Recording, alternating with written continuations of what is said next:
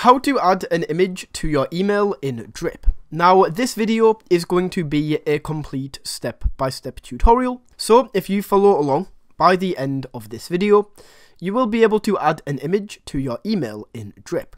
Okay, so to do this, you first of all want to load up the email that you would like to add this image to, and then let's just say that I want to go ahead and add an image down below. So first of all, you want to make sure that you aren't selected on anything. If you are, just click on like this background and you will see it takes you over to the main area. And we have a few options. So from here, just click on image, and then all you need to do now is you can add this basically anywhere where there is a plus icon. So if I add it here, you can see that image is now added in. So all you need to do is go to this left hand side where this menu has opened up and click on choose image. Then you just want to go to your computer and upload an image. So if I upload or drag, you can see my desktop opened up. And what I can do is basically just open up a thumbnail that I previously used. So this is the image I'm going to add in.